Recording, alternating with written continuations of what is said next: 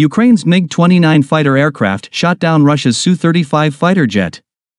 A Ukrainian Mikoyan MiG-29 fighter shot down a Russian Sukhoi Su-35 fighter in the sky over Kherson Oblast.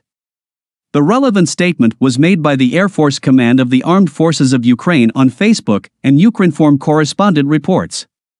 At about 2 p.m., May 27, 2022, Ukraine's MiG-29 fighter aircraft shot down Russia's Su-35 fighter jet, which was hunting for Ukrainian assault aircrafts, over Kherson Region, the report states.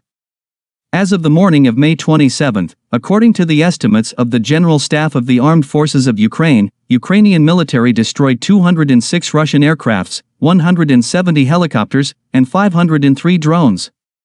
According to rough estimates, Russia lost 29,750 military personnel over more than 3 months of war. Su-35 Russian multi-role fighter. Developed by Sukhoi as a further development of the Su-27. Construction of the first Su-35 research aircraft was completed in the summer of 2007.